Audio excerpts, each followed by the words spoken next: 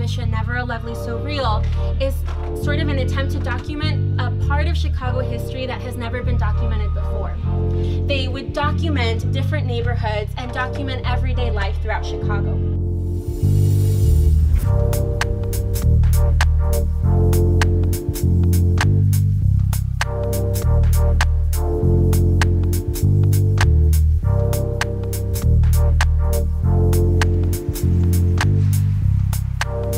2 years ago, I set out to document my own community and the growing changes that occurred there, and it turned into a project that focused on indirect displacement in a gentrified neighborhood, in this case, Pilsen.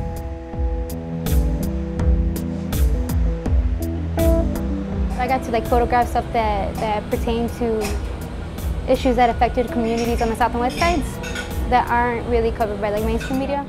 We love Laquan. My photography would be different if I lived in a different city, because what I'm photographing now are the issues that pertain to the communities in Chicago. So it's different cities have different issues in their city, so it would affect me differently.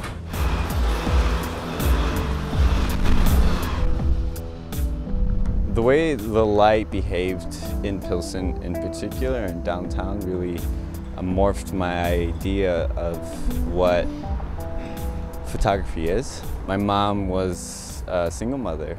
Through those experiences, through the stories that she told here growing up in Pilsen also, it really influenced my work in ways that I could never imagine.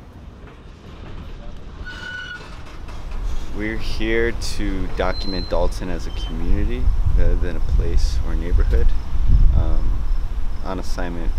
Once I go into another community that is not Pilsen, I try to be extremely aware of my presence, and what I try to focus on when it comes to community is to consider the people who live there. I don't live there, so that's the best thing I can do, is take a photograph.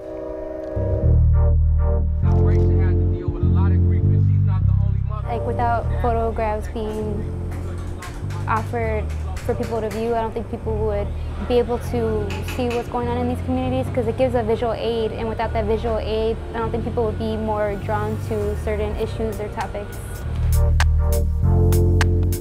And I really believe if it's done correctly, if it's done with compassion, relatability, with a sense of duty almost, I really feel like it can influence policymakers or change preconceptions. It could do a lot of good, and I believe in that.